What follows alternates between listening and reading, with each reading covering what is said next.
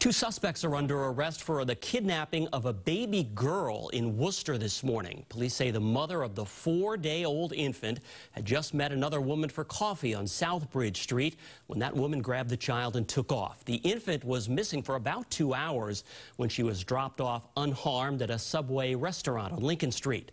Police have arrested 19-year-old Cassidy Lozier Cuevas of Millbury, pictured here, and 23-year-old Daquan Jefferson of Worcester. Both are charged with kidnapping and reckless endangerment.